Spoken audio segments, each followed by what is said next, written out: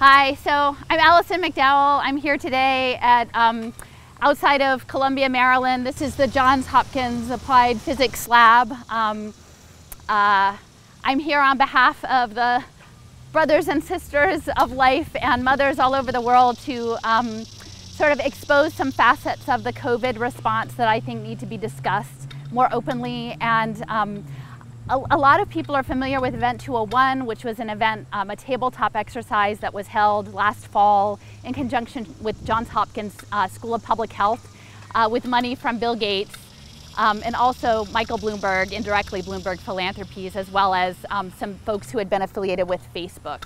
And so as part of this tabletop exercise, there were a number of key players involved, and one of them was Avril Haines, who had a long career working with sort of state interests, including a time spent with the Applied Physics Lab. And so I hadn't heard of this before, and I was interested in learning more about what was going on with this Applied Physics Lab, which, although it's with Johns Hopkins, does most of its contracting with US intelligence and defense interests. And so essentially this public-private partnership was created out of World War II, and this entity has done a lot around missile guidance systems and radar and satellites. And that may seem like, what does that have to do with COVID at all? But one of the things I want to address is that there are actually several recent contracts with DARPA that involve things that I think we should be talking about. And one of them is a contract with DARPA that was issued in May of 2018, in which the Applied Physics Lab was going to work on a project called Ground Truth, or Hidden Truth, and the focus was looking at social contagion in social media and predictive analytics around social systems modeling. And I think we understand what's going on now with monitoring of information and painting things as fake news, and the ways in which our written communications and visual communications online feed into a bigger understanding of social relationships, and then how that is used to advance certain interests over others. So my question would be is, what are those intelligence interests in mapping this hidden ground truth through the Applied Physics Lab, and to whose benefit, right? To whose benefit? So I also want to note that there's another project that they were involved with, specifically with Facebook. So this is an article from the previous year, 2017, in which they tout a technology that would allow Facebook users to type words using only their thoughts. So that is part of this, is that this Johns Hopkins Applied Physics Lab is working directly with Facebook on sort of human computer systems engineering with mind systems, like mind-brain systems with computing.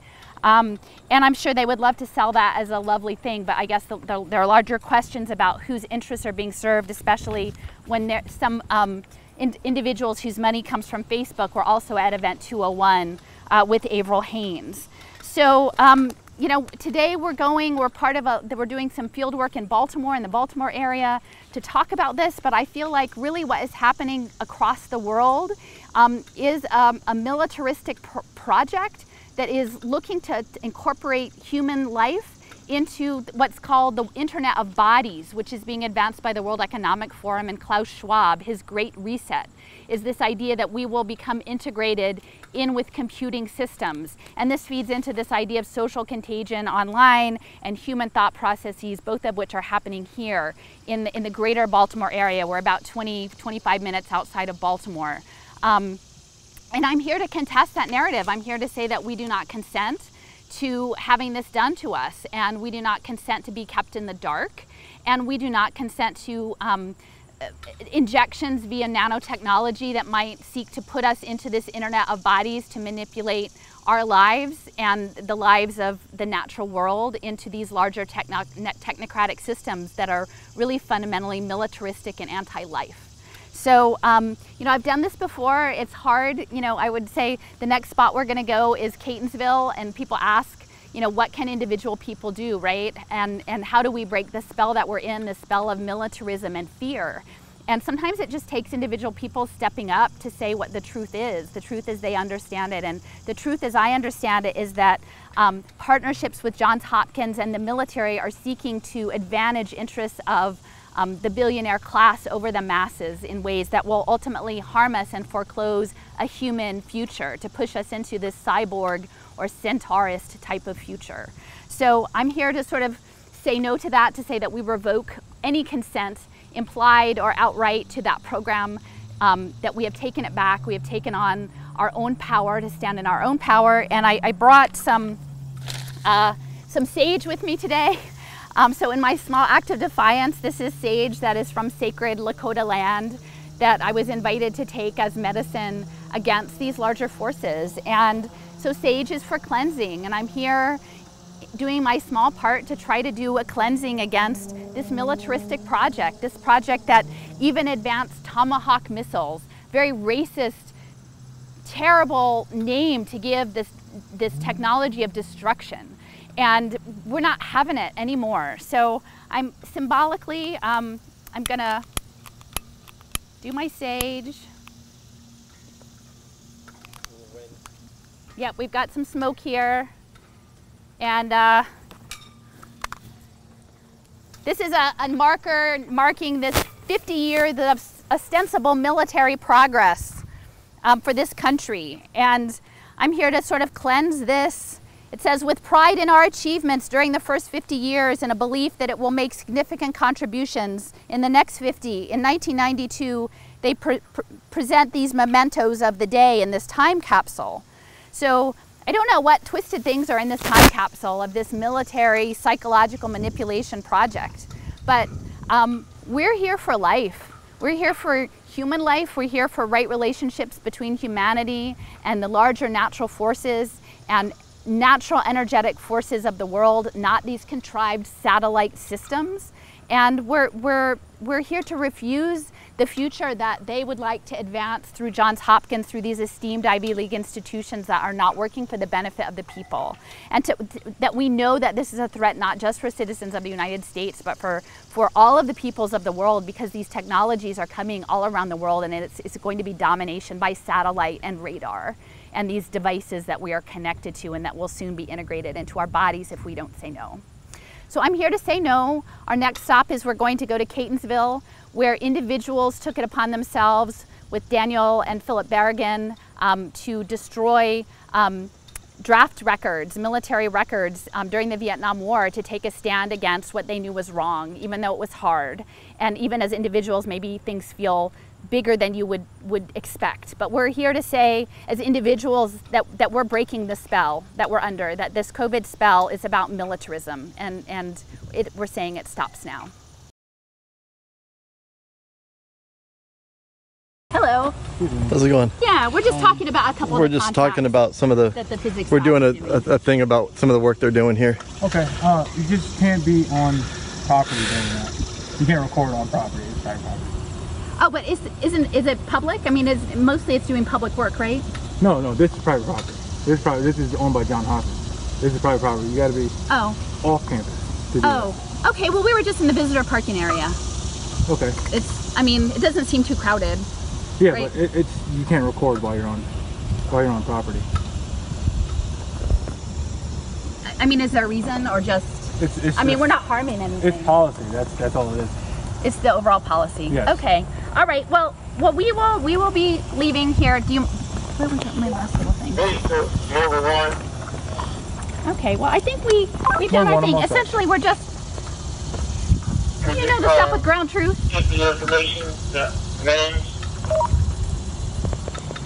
Oh, we're just visitors. We're heading out then. All right. Get your name.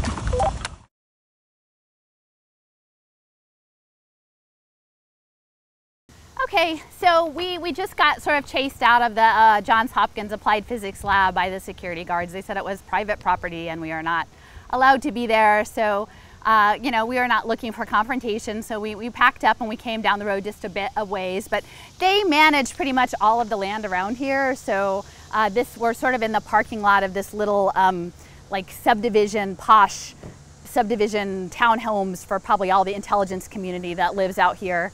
But we're off on the edge of the woods because this is about nature, right? And I'm under this amazing tree that is an oak tree that has been here way before the 1942 creation of the Johns Hopkins Applied Physics Lab. And we're here to sort of reconnect with these natural forces. That's what it's about. It's about stepping away from this contrived manufactured energy system, that radar and satellite and Internet of Bodies, back onto our natural force. And so before we head off to our next spot, I just wanted to take a minute, because we didn't get to do it there. We did a sage cleansing. But one of my friends who is an energy healer had an intention that was about restoring balance. And I think right now it's very clear that the world is incredibly out of balance. The people who are hoarding power and hoarding wealth over the masses. And so sort of with this oak leaf and with my crystal, I just want to take a minute to say this intention about restoring balance, because I think it's important that that's really what we're about, is restoring proper balance and right relationships. So I'm just going to read this. I don't have it memorized. This is from a friend who is in energy healing and something that she uses, but I think it could be of use to all of us. And there's a much longer version that is much more complicated about energy systems, but I'm going to read the shorter version here. So, I am attuning optimally and infinitely to any and all frequencies, wavelengths, vibrations, sentience, and information associated with the consciousness and beingness associated with the Johns Hopkins Applied Physics Laboratory and all of those who are employed by that system or are working under contracts for that system. And in alignment with MetaSync and my inner guidance, may it be so in body and mind and spirit, with infinite gratitude and grace, TLC, abundance, compassion, forgiveness, love, light, and joy. And so it is, in harmony with the cosmic natural order and in concert with the cosmic symphony. And so we are here today understanding that all of the people who are rolling out this apparatus of techno-fascism are all children of the earth, whether they have lost their path or they are dreaming in this ideal that somehow big data and analytics and AI will make the world a better place. And so we are hoping that the balance, by being here today, we will start to tip it back in the favor of life and love and abundance. And so I also want to leave here under this oak a small tobacco offering, and we thank the Creator for our ability to still have mobility and to be able to come to these spaces and tell these stories and speak these truths. And we thank them for the tobacco of carrying these wishes to the greater world. And I would say today that we are here in gratitude that even in the midst of all of that destruction, that the natural world still exists and is accessible to us, and that we can touch it and connect with that power that is still there for us. So we have gratitude for that, and we are here to pray, to put our intentions out into the world, that balance be restored, and that we work towards a world that is bathed in natural energy systems that bring wholeness to all of us. So I'm just gonna bring this to the tree here.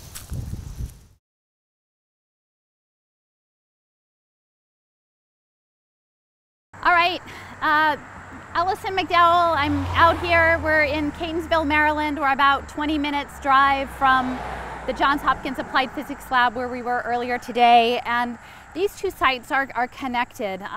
We're here today to pay tribute to a group of radical Catholics who in 1968, the year I was born, entered into a draft board building about a block from this location here in Catonsville and burned many of the draft record files that would prevent people, it was the day before the clouds, right? So that would prevent young men from being drafted to go to Vietnam. And they did that as a protest of the atrocities, the US military atrocities that were taking place, not only in Vietnam, but beyond. Two prominent Catholics, brothers, Daniel and Philip Berrigan, also several lay people who were doing work in both Guatemala and Uganda and seeing the terrible things that were happening in the name of our country in those places as well. And so they took it upon themselves to take a stand and destroy those records as public property to catalyze and trigger a much larger campaign of civil disobedience nationwide. And they did federal time for that act of civil disobedience. And I want to be here today in contact of looking at what was happening at the Applied Physics Lab with the creation of those weapons guidance systems. Many of these folks later, it became the plowshares movement, opposing nuclear weapons and these militaristic weapons, this apparatus of domination around the world. And they put themselves on the line, not because they were part of hundreds or thousands of people in the street. This was a small group of 9 people who on their conscience said that they could not stand by and allow this to happen. And so they sacrificed a great deal of themselves to do this, and they did it willingly with open and loving hearts. And so on our way to Baltimore, I wanted to stop and sort of, if we're looking for balance, if the Applied Physics Lab is the dark energy, then this is the light. And this is the piece that we need to push more back into the balance of the equation. So I have here, again, a small tobacco offering in a shell here that I will leave here at this historic marker, and also a piece of mica that I have found recently. And the symbolism of mica is to be able to self-reflect. And it's fragile, but we need to be able to look at ourselves and to be able to become better people, and to still look at the world with love and humility. And even despite all of our frailties and the wrong in the world, that if we look deeply in us, we are all reflections of the Creator and the cosmic dance of life, and we are good. We have that goodness, and so we need to look into ourselves. And I think the actions that were taken by the Catonsville 9 and Daniel and Philip Berrigan against the war all those times is very important, because what we're living through right now, it is a war. What's coming with 5G and the Internet of Bodies, it is a war on humanity wrought by militaristic interests. And we're not seeing it as a war, but it isn't a public health situation. It is actually, the plan is that it will be a war on our minds and bodies, and a war of domination using these satellite technologies that were refined in many respects during the Vietnam War. So I'm going to place this here in tribute to their work. And I would also like to read their statement that they read upon the burning of these draft records. And what they did was they actually they used the recipe and they created napalm, and that is what they used to burn those records. And it's important because a lot of these technologies that were developed as part of the Vietnam War, and the defoliant and Agent Orange, have come back around, and Roundups and these toxic chemicals that are now being used against us and killing our internal microbiomes, and it's weapons of mass destruction of all humanity. So this history is actually really, really relevant to today. So this is the statement, and this was from May 17th, 1968. 9 people, including Father Daniel Berrigan and his brother, Father Philip Berrigan, entered a draft board and removed draft files for those who were about to be sent to Vietnam. And they took these files outside and burned them with homemade napalm, a weapon commonly used on civilians by U.S. forces. And then they awaited their arrest by authorities. The following is the statement made by Dan Berrigan, read in court during their trial. Some 10 or 12 of us, the number is still uncertain, will, if all goes well or ill, take our religious bodies during this week to a draft center in or near Baltimore, and there we shall, of purpose and forethought, remove the 1A files and sprinkle them in the public street with homemade napalm and set them afire, for which act we shall beyond a doubt be placed behind bars for some portion of our natural lives, in consequence of our inability to live and die content in the plagued city, to say peace, peace, when there is no peace, to keep the poor poor, the homeless, the thirsty and hungry homeless, thirsty and hungry. Our apologies, dear friends, for the fracture of good order, the burning of paper instead of children, the anger of the orderlies in the front parlor of the charnel house. We could not, so help us God, do otherwise.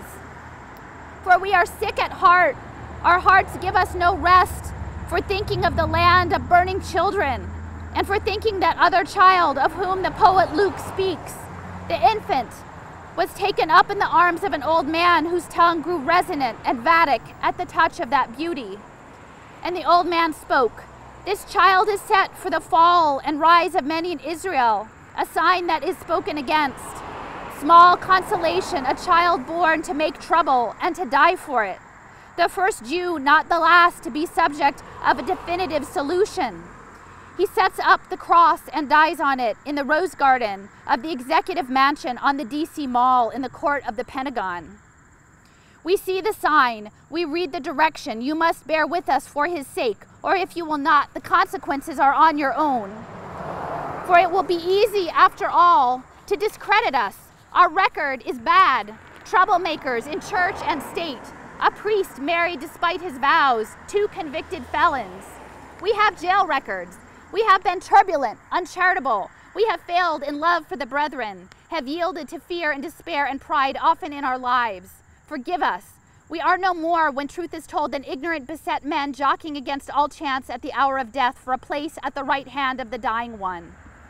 We act against the law at a time of the poor people's march, at a time, moreover, when the government is announcing ever more massive paramilitary means to confront disorder in the cities.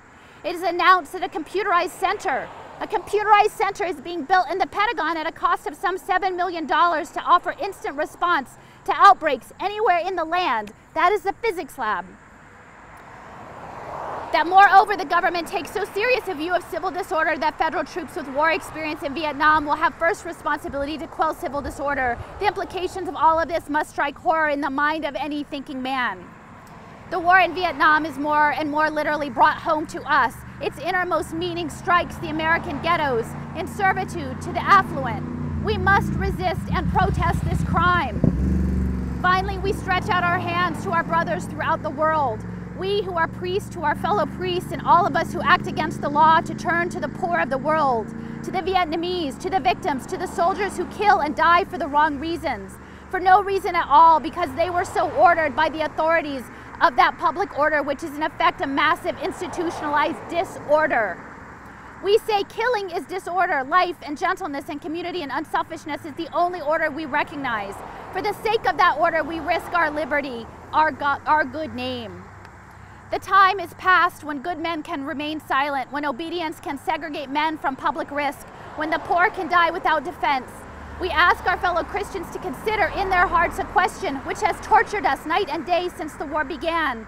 How many must die before our voices are heard? How many must be tortured, dislocated, starved, maddened? How long must the world's resources be raped in the service of legalized murder? When at what point will we say no to this war? We have chosen to say, with the gift of our liberty, if necessary, our lives, the violence stops here, the death stops here, the suppression of the truth stops here. This war stops here. We wish also to place in question by this act all suppositions about normal times, about longings for an untroubled life in a somnolent church, about a neat timetable of ecclesiastical renewal in which respect to the needs of men amounts to another form of time serving. Redeem the times. The times are inexpressibly evil. Christians pay conscious, indeed religious tribute to Caesar and Mars by the approval of overkill tactics, by brinksmanship, by nuclear liturgies, by racism, by support of genocide. They embrace their society with all of their heart and abandon the cross, and they pay lip service to Christ and military service to the power of death. And yet the times are inexhaustibly good. Solaced by the courage and hope of many, the truth rules. Christ is not forsaken. In a time of death, some men, the resistors, those who work heartily for social change, those who preach and embrace the unpalatable truth, such men overcome death. Their lives are bathed in the light of the resurrection. The truth has set them free. In the jaws of death, of contumely, of good and ill report, they proclaim their love of the brethren. We think of such men in the world, in our nation, in the churches, and in the stone in our breast, is dissolved, and we take heart once more.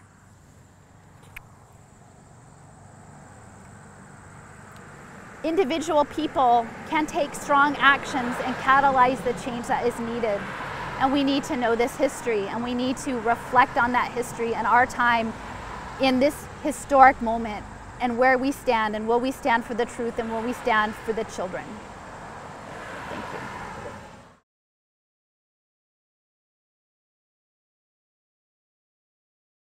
Our post-lunch excursion, and now we are in Baltimore. So we've made it into Baltimore, and one of the things we were talking about when we were walking to lunch was when you go to places, you can actually see the landscape. You can see how the terrain works, and you can see some of the history. And so, you know, one of the things I noticed as we were parking the car were these 19th century buildings and bank buildings and insurance buildings. And we're in the Inner Harbor, and understanding Baltimore as a maritime trading center, and a center that was used, a very prominent location for the domestic slave trade when they were moving enslaved families from the Chesapeake area to the sugar plantations in the mid-19th century. Much of that was done out of Baltimore, and so I'm drawing these connections because we need to understand we're operating within a historic continuum, and these threats of like family separation and treating people as property and using, you know, non-consensual labor and all of these factors are nothing that we have escaped. We're simply like living through it again in different iterations. So as we look at the sort of biocapitalist human capital impact investing program that's happening today in Baltimore, like being on this land and seeing how this works, it just reminds me there's a tall masted ship behind us. And so I'm here right now. This is our first stop. I'm not sure how much of my battery will hold up, so we'll see. But this is the headquarters of Yet Analytics. And Yet Analytics is somewhere on the 4th floor of this mall. It doesn't show on the directory, which is interesting, even though it does say for sure on their website. On their website. Oh, they can't hear? Yeah. Oh, okay. They haven't heard any of it? No, they said you're very faint. Oh, okay. So anyway, so they're Okay. they're up on the 4th floor. They're up on Yet Analytics. So Yet Analytics is important because they've actually, the woman who co-founded that, her name is Shelley Blake Pock, and she came out of Johns Hopkins. They do work with the military, and they do work around online education and tracking education systems and how people interact with online education. And so what's going to happen is when these human capital markets come online with blockchain, which is again based in admiralty law, right? So we're in a harbor city with maritime trade, so there are these connections. When the blockchain education comes, they're going to be measuring what they put into you as human capital in terms of your lifelong learning and the badges that you will earn interacting with online modules. Much of this was developed through military training of soldiers with XAPI technology and virtual reality technology. They are partnered with Hewlett-Packard, and Hewlett-Packard is looking at these AI engines of human capital analytics. And Hewlett-Packard was a company that really excelled in risk scoring and flight scoring its own employees. So they could tweak how much they would pay you depending on how much they thought you needed the job or how likely you would be to leave your job. And that was one of the things that they are known for. So they're applying this thought process of like, how can we figure you out to the point that we can pay you the least amount and value you the least amount and manage you to enhance our bottom line against their own employees. Imagine what they would do to people who are enrolled in the military or small children who are kindergartners forced in front of online learning programs. So I think it's important to be here and talking about Yet Analytics in Baltimore because it's connected to the impact investing which is playing out through the Annie E. Casey Foundation and probably Catholic Relief Services. That program with Hewlett-Packard is called the Education Data Command Center. And the system that they launched in London, again, the center of blockchain, is the EIDCC Artificial Intelligence Platform for Human Capital Investment. So this is all about work-based learning and keeping people hooked into online systems and virtual reality systems to reskill them for jobs they may never even be able to get because the robots will have the jobs, but they'll have to keep performing as if they were ever going to get a job. So anyway, that's it about Yet Analytics. Maybe you could just sweep around and show the ship back there. Like we've got a ship back there, and we're hoping to do a couple more visits today to both Catholic Relief Services, Johns Hopkins School of Public Health, and the Annie E. Casey Foundation.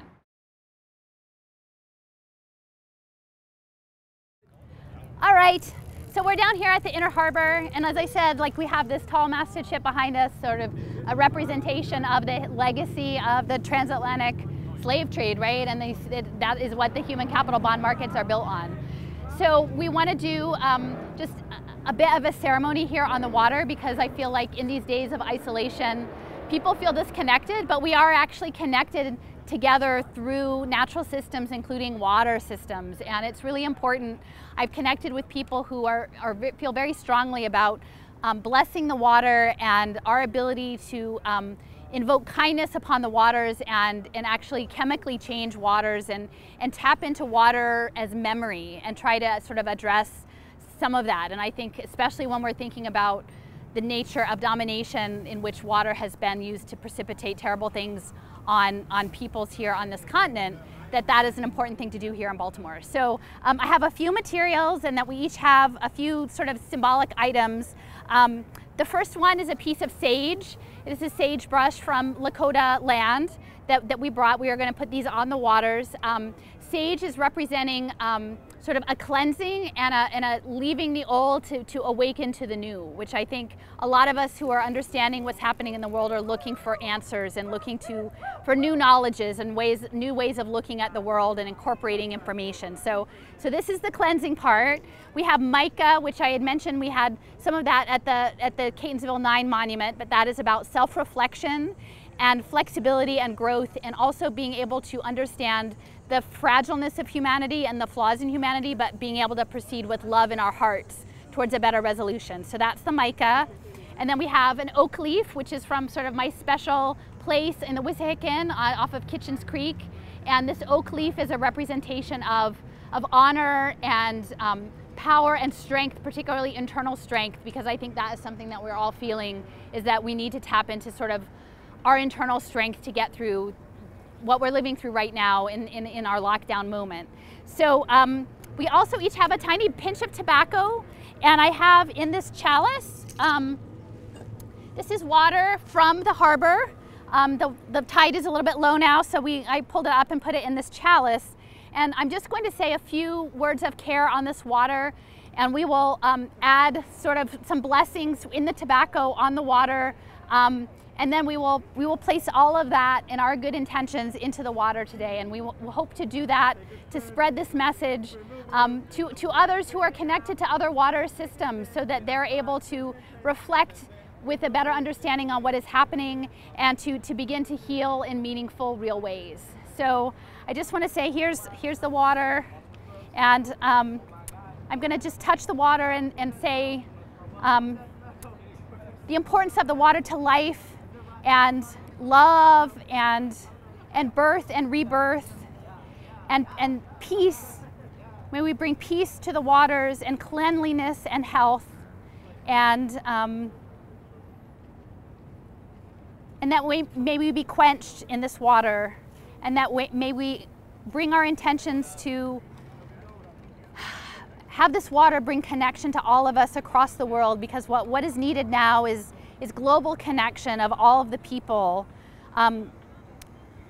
across race and class to address past injustices and to foreclose the new injustices that are coming with these systems. So a blessing on the water, and I thank the Creator for this tobacco, this opportunity to be here today with other like-minded people, and to think these big thoughts, and to have our hearts open, and to hope for a better future.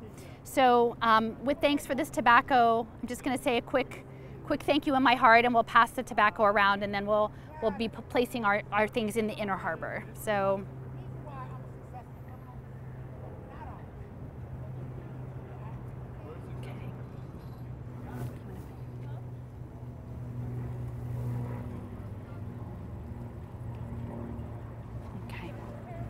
All right, and so, okay, so blessings upon the water. May you carry our good intentions to humanity in this moment of challenge.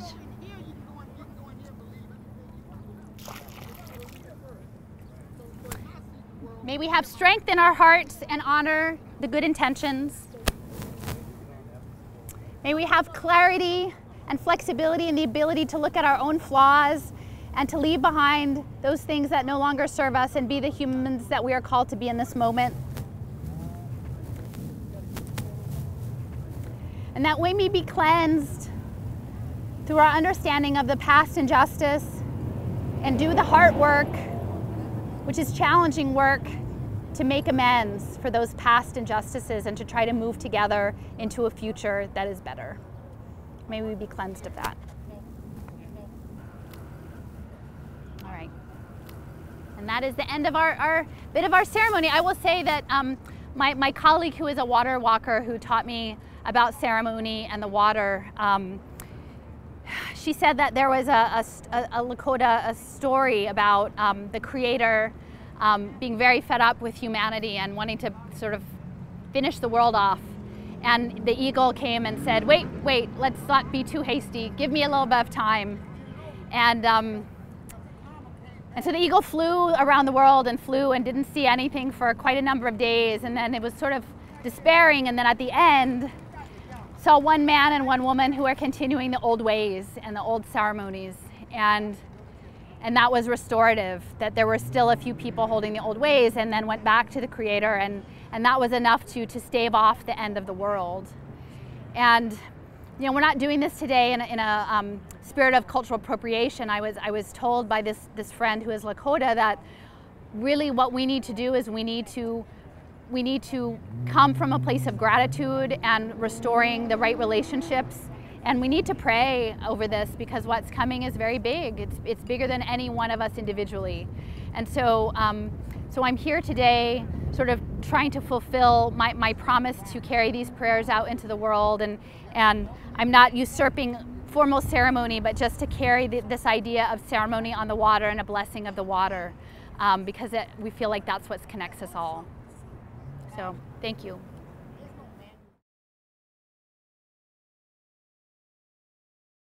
Hi, so we're still here in Baltimore. I just wanted to stop for a second in front of this building.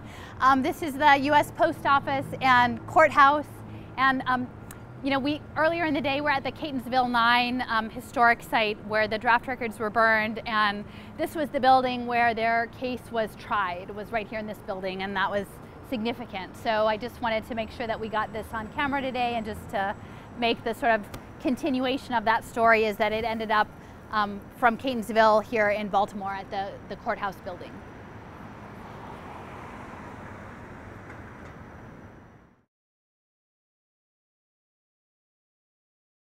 So we're still here in Baltimore.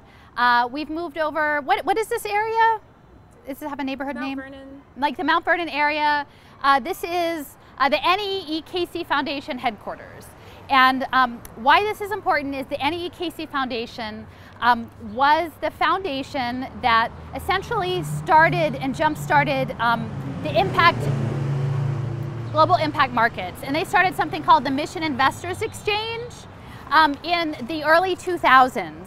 And now this has about 124 different social finance firms that are involved in this, everything from education technology, privatizing interest in education and healthcare, and other things that are tied to what might otherwise sound like nice social welfare services, but it is all about data-driven, using people as data-driven commodities. And they have close ties to Strive Together, which is the collective impact human capital project that's in over 70 communities all over the country. So it's important to know NEEKC is very closely affiliated with UPS, United Parcel Service. The money for it came out of the gentleman who founded it, I believe it was Jim Casey, he started UPS in Seattle. He was a bike courier. And then eventually his mother, he had a single mother with several siblings, and in honor of that, he started doing a bunch of charity work around foster care. So there's always been a real big focus on foster care in the Casey Foundation, and for a while it moved from Seattle to Connecticut, and then it's come down to Baltimore in the mid-1990s, and it's been there ever since. So it's really important to understand the way in which foster care is also a social impact market, but it's part of this human capital analytics, and they run something called the Kids Count Data Center. So they've been aggregating data on the situation of children living in poverty or difficult economic circumstances for a long time. And they've been building these databases. And now it will be integrated because UPS, more than half of their board are people from UPS. And actually there was a UPS official at Event 201, so that's another overlap there with the COVID situation, that the UPS Foundation head was at Event 201. Much of their board is tied to UPS. And the thing about UPS is they are very far ahead in supply chain management, global supply chains, and tracking shipments and parcels. Only, I've written a blog post on my blog, Wrench in the Gears. It says, when we are the packages. What happens when we are stuck in our house and instead of us being allowed out in the world, we're stuck at home and our function in the world is consume packages from UPS and Amazon that is shipped to our door to manage our food and our clothing and other items that may be depend on our behavior, our tokenized behaviors to access these basic necessity items. So it's really important to understand how United Parcel Service overlaps with the Casey Foundation and children and data, because it's all about the data. This is not in any way about caring for children, the individual circumstances as children. These are children as a market for impact investing, which is what Mission Investors Exchange is about. These capital aggregation funds. And again, these markets are around early childhood education, around early literacy education, and also increasingly around wraparound services. They have something called the 2-generation program where they're actually targeting the parents as impact investments in addition to the children. And if you, early on I spoke about the ties into the slave trade, the domestic slave trade, and we understand how in many cases systems of power would use people's children as weapons against families and hold the threat of family separation to compel people to do things they would not otherwise do. And that is part of this equation in the social welfare state. As it becomes weaponized against people, as it becomes tied into global financial markets, that same trajectory, that same racialized approach to social welfare will be coming up again, and the Annie Casey Foundation is an integral part of that. And I will just point out, one of the things I like to do when I come is to actually just see the physical layout. And I know we can't pivot the camera necessarily, but across the street is the First Unitarian Church of Baltimore. So when I say what is coming is techno-fascist control of people as data commodities on blockchain tied in with their health status, that's going to be the ushering in of this techno-fascist program. Many of the investors beyond the hedge funds are also going to be faith communities, right? And these are going to be communities who would like to pat themselves on the back that being good people and doing charity work. And they're going to be pouring money into pre-K and into these systems. And they may not be interested in looking too closely about what's actually happening with these systems. And so in January, before any of the situation happened with COVID, I actually gave a talk at a Unitarian church in Philadelphia about race and technology. And they were featuring Clyde Ford's book, Think Black. And his father was the first Black programmer at IBM. And it was looking at all of the racialization of corporate America, being a Black man in corporate America, but especially being at IBM, which had a history of using technology in Nazi Germany, the Hollerith cards, and also in South Africa in apartheid laws, that IBM was an instrumental part of that, and continues to be part of the data aggregation and profiling now that we know in education settings and healthcare settings both. So it's important to understand how that intersects with capital markets. And sometimes I try to figure out who my audience is for these messages, right? And it's hard because I feel like I'm one of the few people at this point who's talking about human capital bonds and the role that COVID is playing. And if the best I can do is to tell other well-meaning white people that these impact investing opportunities, that people who are attending church at the Unitarian churches who would like to have the Black Lives Matter and all the nice banners out there, if they do that, but they don't actually scrutinize that their ESG, like environmental sustainable governance programs, are harming people, are potentially blockchaining children, then we've got a problem. And so that's what I'm here today to say, that the plan, the overall larger plan, is to turn people into these data commodities, and it will be done under the cover of progressivism. So anyway, I think that's mostly what I'm going to talk about, but educational technology, healthcare, mHealth, and these impact markets, and also understanding the role of foster care as a social impact market as well, because that's the origins of this charitable institution. So, thanks. So how does foster care play into it? Well, so I think these programs will be framed as trying to reduce foster care, and I think that's what's a little bit insidious about it, because these interventions that are promoted will, once the debt tied to the foster care services becomes securitized, and that is the plan, is that they will privatize public services, they will have private investors front the debt, and then that debt will be securitized, just like the toxic mortgages that we talked about in the last financial crisis. Only this portfolio of toxicity will be human capital, will be actual people, will be toddlers, will be children in difficult, vulnerable situations. And I think many of the foster care situations will likely be, given the economic crisis of this lockdown, will be due to poverty. They will frame it as neglect, not that these children are in danger because their parents are actively harming them. It's because the economic circumstances have been created that parents are not able to provide for their families in ways that they should be able to provide, especially with the automation of the labor force that's coming with the fourth industrial revolution. So knowing that the plan is likely to continue to criminalize poverty and then intervene in those families with solutions, but that the solutions, the debt on that could be securitized. Once it's securitized, there are hedge funds betting against good outcomes, right? There's some people who might bet for a quote-unquote good outcome as defined on a pay-for-success contract, but there also may be hedge funds betting against having a good outcome. And once you create markets in something like foster care services, if it's profitable, the logic dictates you're not going to get rid of that market. Logic dictates if you have a profitable market in managing foster care, you have no incentive to create the ability of families to economically sustain themselves at a good wage with benefits and not need to have their children be at risk and taken away from them. And so we are embedding in this system really reprehensible and nefarious processes under the guise of helping. And what really needs to happen is that right now all of these resources are locked up. They're locked up in these top 60 billionaires of the world. And no matter everyone behaving exactly the way Jeff Bezos or Warren Buffett or Michael Bloomberg says isn't going to make them give their money back to the people. And no amount of human capital bonds or philanthrocapitalism compliments of the likes of the Casey Foundation is going to remedy that. I don't see any of them asking for those resources to be redistributed.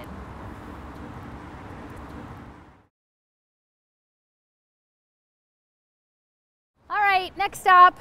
We're just a couple blocks away. We are at the Basilica of Baltimore, which is the first cathedral in Baltimore. It was built in the early 19th century. And we're here not so much because of the cathedral. It's a bit more of a schlep. Baltimore is also home to something called Catholic Relief Services, which is the sort of the global aid division of the Catholic Church, the humanitarian agency of the Catholic community. And I thought it was really important here to talk about the Vatican impact investing conferences that have taken place. There was one in 2014, 2016, and 2018. And that happened in conjunction with the Mendoza Business School of Notre Dame. And it brought together many people who were very active in the social impact bond and pay for success finance space over those 3 years. One of the major players involved was also folks from Omidyar, the Omidyar network. Pierre Omidyar is the founder of eBay.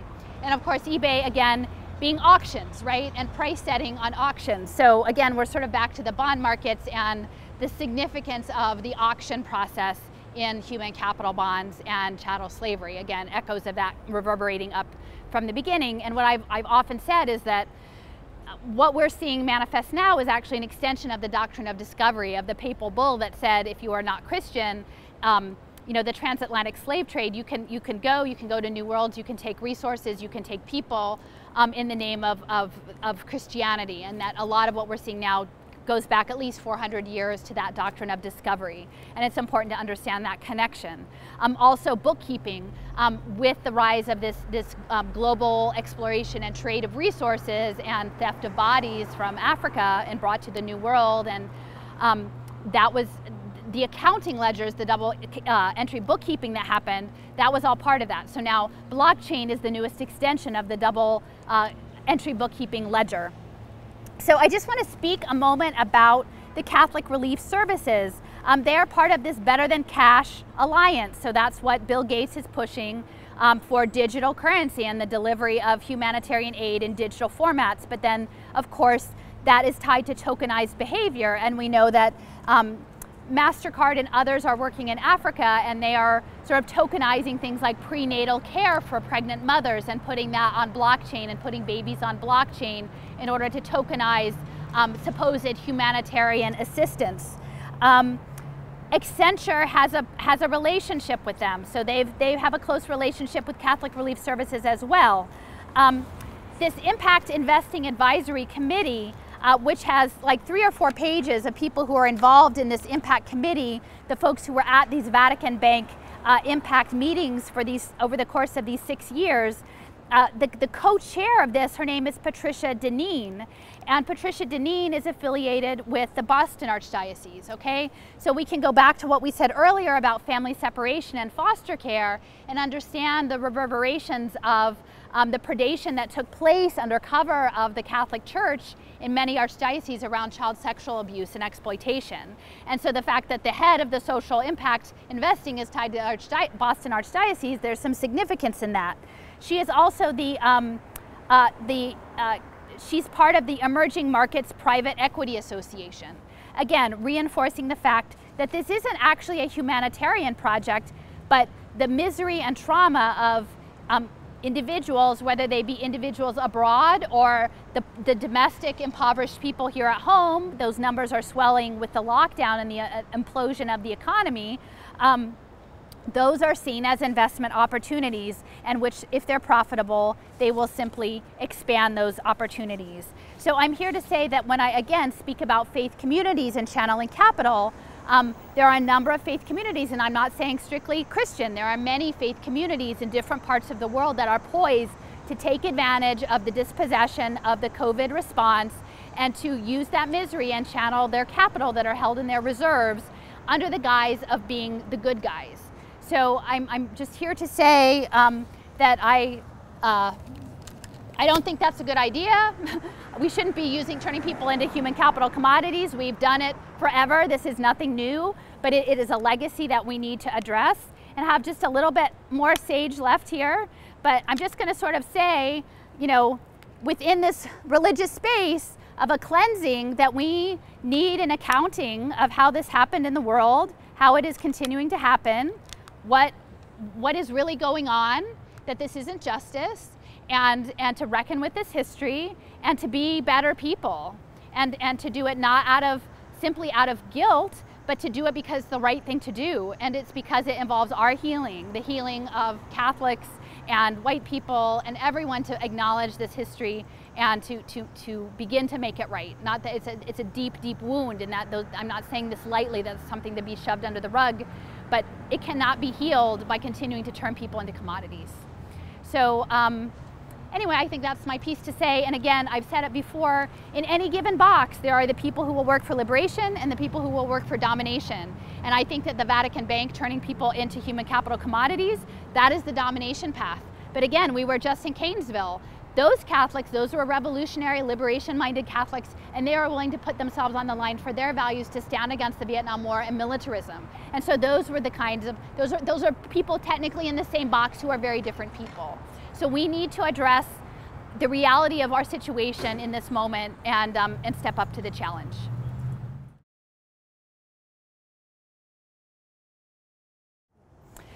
All right.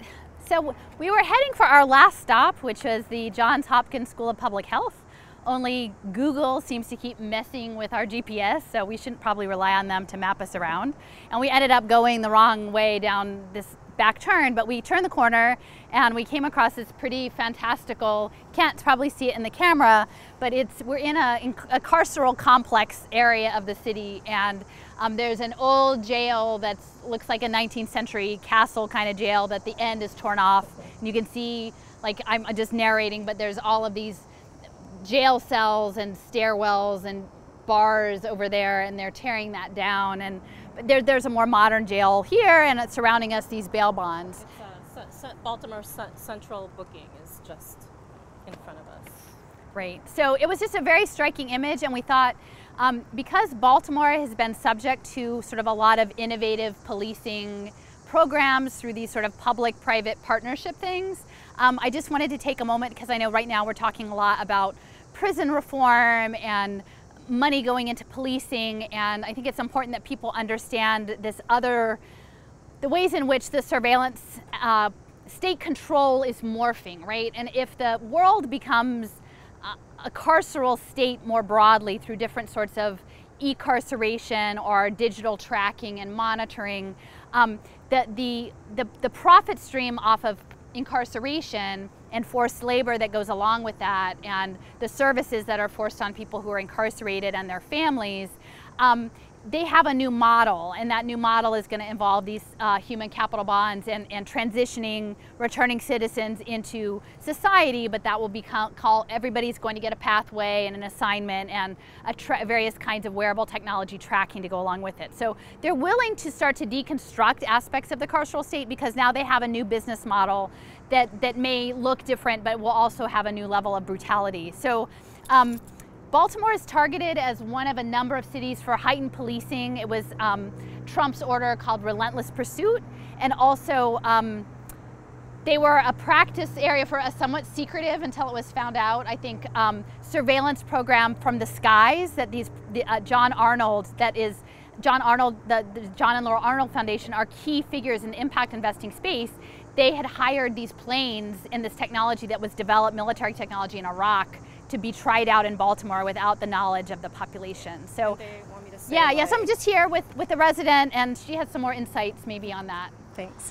Yeah, so persistent surveillance systems, and it's owned by the Arnolds. They did. The spy plane, like Allison said, was operating and no one even knew. Now it is in its like 6-month official trial, and in addition to kind of the ways that we think about surveillance, like, okay, it's, you know, taking our pictures, it's recording like what we're doing. It's also going to be used, right, to help lay the framework to turn Baltimore into a smart city, which basically means a surveillance city. Right. And I know you can talk more about that. And then Operation Relentless Pursuit. Yeah, Baltimore is one of the 7 cities slated for this surge in policing, and it's federal funding. And so when we talk about defunding police and everything, I mean, this is a separate federal program that wouldn't even be affected by reducing Baltimore Police Department's funding. And we expect some of that money also, the Operation Relentless Pursuit money, to be funneled into these surveillance programs. Yeah, so I think it's just really important to understand, as this backdrop of this prison being disassembled, while I mean in some ways it is this idea that's hopeful that we're moving out of a carceral profit center, is that now we're moving into other avenues. And I think you're right on about the smart city surveillance. And the other piece of this is that Baltimore is like a data-driven government, these open civic tech portals, and working on, even as young as children, that Strive Together has a program in Baltimore called Baltimore Promise. So sort of grooming children. Essentially, the cost offset for a lot of these human capital markets is incarceration. And they've been very clear about putting prices on how much it costs to hold people in incarceration, which is very accurate. But what you're actually trying to do is to create a giant cost offset against which you can start ticking it back by saying, well, we're going to impose mental health interventions on you. We're going to impose workforce training interventions. Even though the interventions themselves might make you look like a success on a dashboard, may not meaningfully change the circumstances of your life or solve the structural underpinning, like the impoverishment and lack of economic opportunity that we're going to see in the 4th Industrial Revolution. So anyway, we couldn't drive by and stop and not sort of look at this carceral state. It seemed like it was just like put right in our face that it is morphing in this moment, and we need to be very clear about abolition and liberation, but not to fall into a trap that's being laid for us by the impact investors.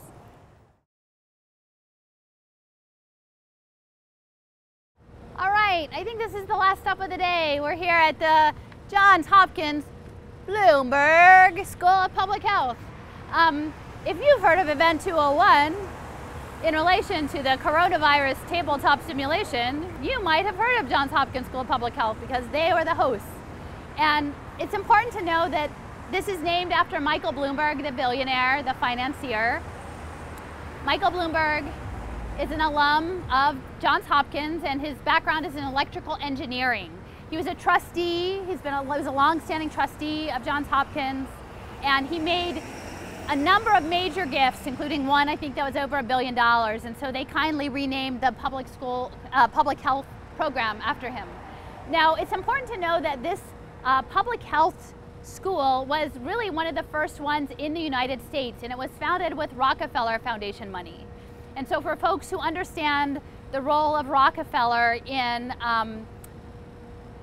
sort of creating chemical-based medical interventions as opposed to more homeopathic treatments, it was all about the Rockefellers. So it's really important to understand that the Rockefellers were the beginning of Johns Hopkins, and the trajectory has gone over to Michael Bloomberg.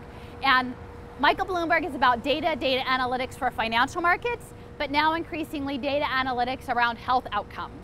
And so there is the connection in Event 201 in this tabletop simulation. So I also want to point out that Johns Hopkins was working to develop one of the contact tracing online curriculums.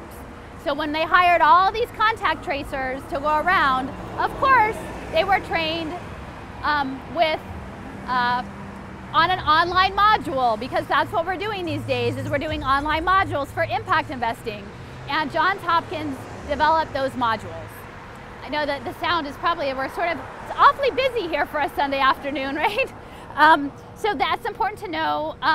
They're also involved in things like Resolve to Save Lives and Lives Saved tools. So data-driven tools talking about how medical interventions have impact on lives and chronic illness. Again, those are all impact markets.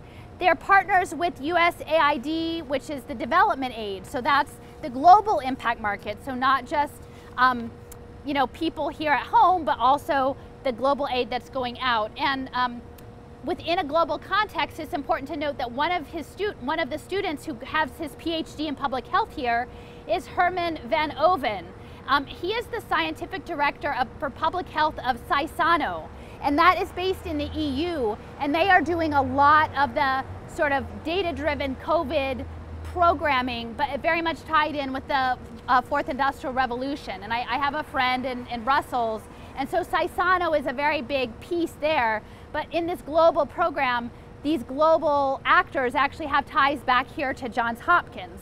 So they're exporting these people who will administer the bio-fascist technocracy state regarding sort of weaponized bodies. And it's important to note too that in I think it was in 2017, Johns Hopkins hosted an event with something called the Stewards of Change and the National Interoperability Collaborative, the NIC. And that event was held with the School of Public Health. I believe it was called Taking Action During Disruptive Times, Advancing Progress on Innovation. And they collaborated with Stewards of Change and NIC, and their focus is very much about interoperable data collection. Again, for UN SDG 3 health data markets and AI tracking and predictive analytics on healthcare, which means all of the healthcare systems have to start being mediated through digital platforms, not just with your electronic health record, but through telemedicine and teletherapy and nanotechnology and medical interventions that can be tracked as data, because it's not really about curing you and curing illness, it's about managing chronic illness as an investment market. Let's see. One of the divisions is about health security. The Johns Hopkins Center for Health Security, that's a division of the school. Again, health security. It is healthcare reframed as a state security interest issue, which means they're setting it up that intervening in your bodily function can be authorized as a national security issue. And that's really important with how that's going to go with the vaccines, is they want the authority under national security to impose their will about how your body functions within this new environment of, you know, nanorobotics. So that's an important piece. You know, I think that's probably most of what I want to say. I do want to say they are connected to impact investing. They developed something called the family-based recovery model, which was an addiction treatment program. And again, addiction is another impact market. And they developed this intervention program that was piloted on families in Connecticut, which a lot of hedge funds operate out of Connecticut. So it was poor women who had child justice involvement and a substance use designation. And so they were given this intervention that was developed here at Johns Hopkins Public Health, and it was tracked as a pay-for-success program. And the investors in these poor women in Connecticut, the investors in this program were things like BNP Paribas, which is a French bank, and QBE Insurance, which is an Australian insurance company. So these women and their families were becoming investable commodities in these markets, strictly because largely, I believe, their economic circumstances. The study indicated these women were making less than $10,000 a year trying to raise a family in Connecticut, you can imagine. And so rather than addressing their issues, they just put them on an intervention program developed here at Johns Hopkins, again, in service of these global investors. So I think that will sort of close out our day, but I really recommend look into Stewards of Change, look into National Interoperability Collaborative. The data that's being aggregated is not just healthcare data, it's actually also feeding into the fusion centers and into the National Centers for Crime and Delinquency. So it isn't simply about healthcare, it's about criminalizing individuals and expanding the nature of state control over individuals' lives and bodies. So anyway, it's not just about Gates, it's also about Bloomberg. And I just want to re-emphasize that, and that the historic trajectory, that it's about Rockefeller and Bloomberg, and COVID and contact tracing and security state is all in one tidy package here. And this isn't some abstract thing. I'm coming here to show you this is where it happens. It happens in an everyday office building where people go in and out to work and do their jobs and don't really think about the bigger picture. And what I'm asking people is to stop right now and think about the bigger picture. So thanks, everybody.